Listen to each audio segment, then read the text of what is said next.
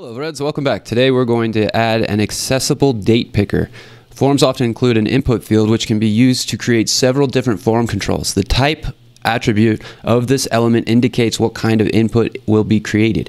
You may have noticed text and submit input types in prior challenges. The HTML5 introduced an option to specify a date field.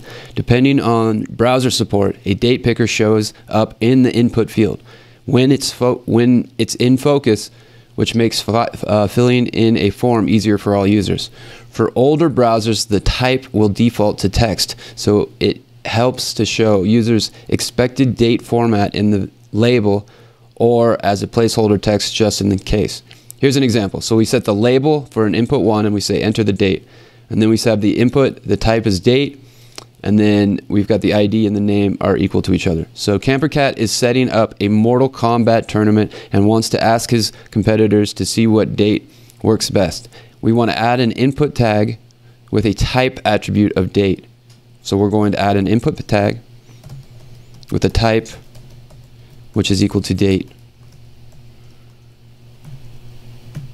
And these can be self-closing tags. And as you can see, we've already added it here with the preferred date and a submit button. We have right here label preferred date, and then we have the submit button. I've just commented out this, but now I'm going to re-comment it, and now you can see there is a drop-down menu with selection opportunities for the date.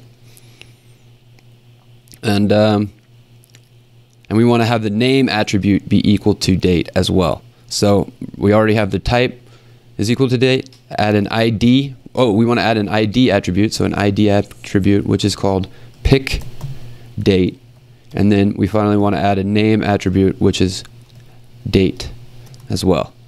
And then if we run the test, this should pass. Okay, great. Hope you guys enjoyed this one. This is just